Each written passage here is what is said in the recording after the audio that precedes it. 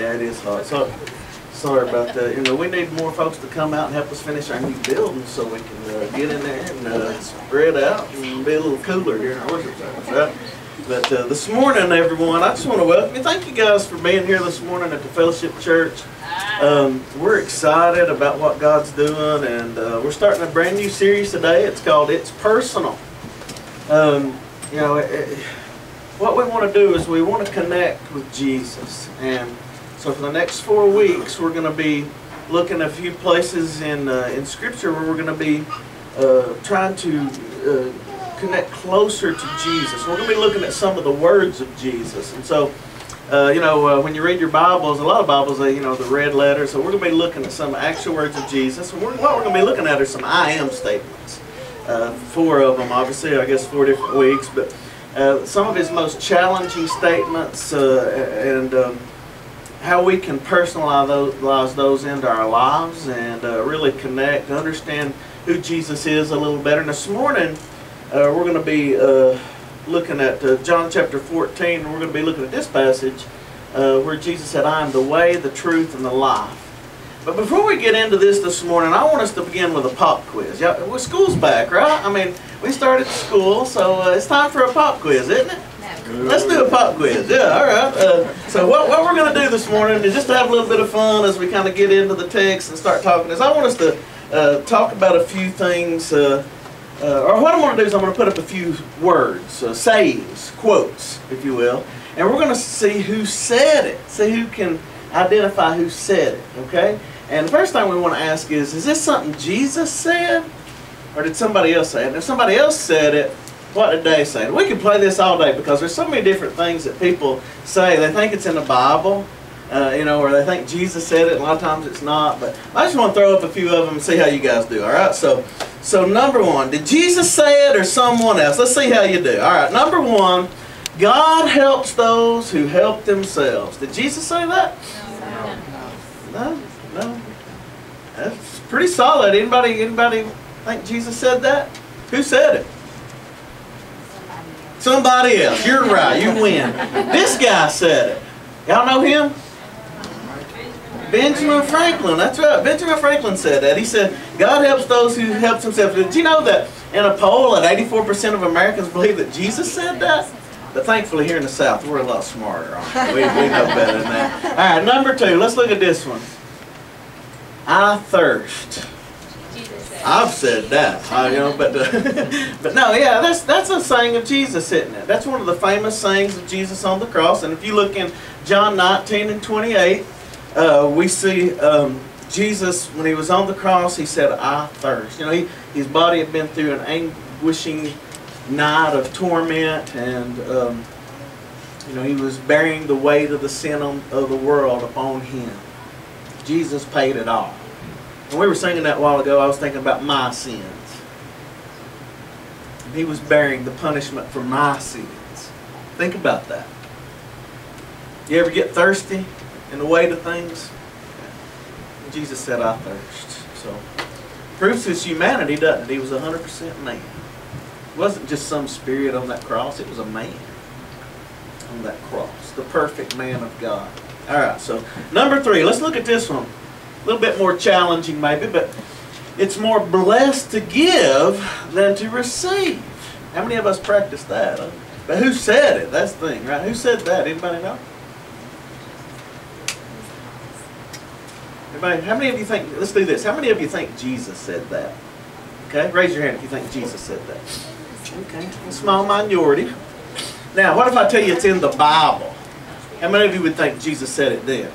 Okay? Less of you? It's in the book of Acts. So, how does that affect you? Does Jesus say it in the book of Acts? Oh, you're wrong. He did. All right, let's look. Jesus said it in Acts chapter 28 in your Bible. If you want to, this is a copy of somebody's scripture. You can see it's red right there. And so, they're quoting Jesus here. You know, and this is one of those passages. It's not in the Gospels. And so, we don't know when Jesus said it, but Dr. Luke says, remember the words of Jesus. He said it's more blessed to give than to receive. I knew I'd get y'all on that one. All right. So I know that one's a tough one, but Jesus actually said that. So all right, well, a couple more. Number 4. Oh, wait a minute. I guess I've forgotten. Did I not have the blank one? Oh, we already give that one out, didn't we? Oh, everybody knows it anyway. Now, just do it. Who said that? Nike, that's right. And so we're about to enter football season, so volunteers, you know, let's get it. We got Nike as our sponsor this year. Let's just do it, all right? But Nike said that, right? But that's what Jesus should have said at the end of the Great Commission, shouldn't he? When he got done, he said, go into all the nation, you know, and teach them everything, baptizing them, you know, that whole thing. And then he should have just said, just do it, right? That's right. Brick by brick. Yeah, brick by brick. Let's just do it. All right. One more. And I've already given you the answer to this. Let's see who's paying attention. I'm the way, the truth, and the life. Who said this? Jesus said that, didn't he? He said that, obviously. So, did I have it? Yeah, there we go. Jesus said, I'm the way, the truth, and the life. No one comes to the Father except through me. You think that riled a few people up today if he said that in the public square? You know, I'm the way, the truth, and the life, and no one can go to God except through me. Not very politically correct, is it? You know, but you know, so Jesus made a few of these I am statements, and you know, these I am statements, they're all pretty powerful and they're pretty deep theologically when you really start thinking about them. But you know, Jesus said, if you really want to know who I really am, you know, I'm going to tell you. You know, he says, I'm the way. And you know, you could phrase it like this: I am the truth, and I am the life. And so that's what we're going to look at today. These three things that Jesus said he was. I'm the way, the truth, and the life. And that is really one of the most striking and controversial statements maybe that Jesus made. Because, you know, today it's popular to think, you know, it doesn't matter what you believe.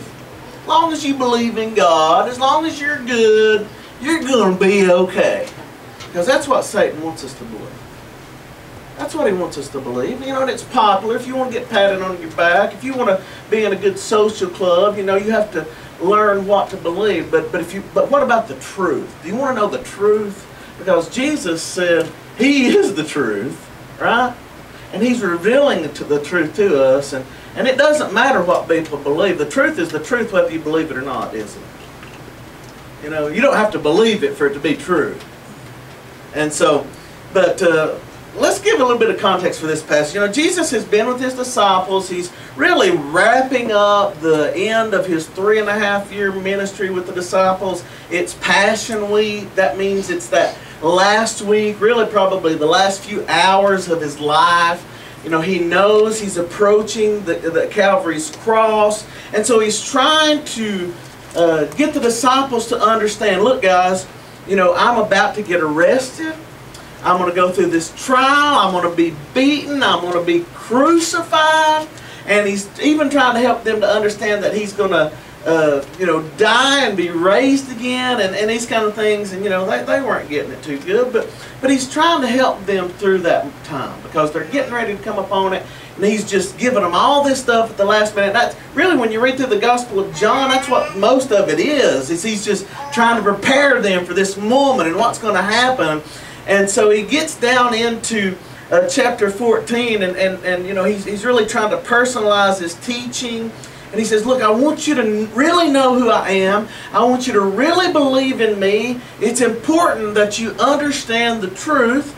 And so, you know, and as he taught him, you remember in that night, we're going to observe communion here in a little bit, but on that night in that upper room, you know, he told them that, you know, that night one of them was going to betray him and all this. And you remember Peter says, well, not me, you know, I never deny you, you know. But Jesus said, you know what, Peter, before this night's over, you're going to deny me 3 times. You know, before the rooster crows in the morning, you're going to deny me 3 times. And so we find out with that statement, it's true for us, and we need to really understand this, is that, look folks, we can't even make it through one night without Jesus. We need him so desperately. And so we need not just to know about him, we need to know him personally. We need to know him intimately. We need to know him deeply. And so when we look at this passage, You know, Jesus knows all that they're about to go through, all he's about to go through, and he's trying to get that into their heads. And look what he says. The first thing he says in chapter 14, he says, don't let your hearts be troubled. You know? Don't let your hearts be troubled. Don't that show, that reveals to us the compassion of Jesus, doesn't it? He's worried about how they're going to feel, how they're going to be treated. He's worried about their feelings. He's getting ready to bear the sin of the whole world.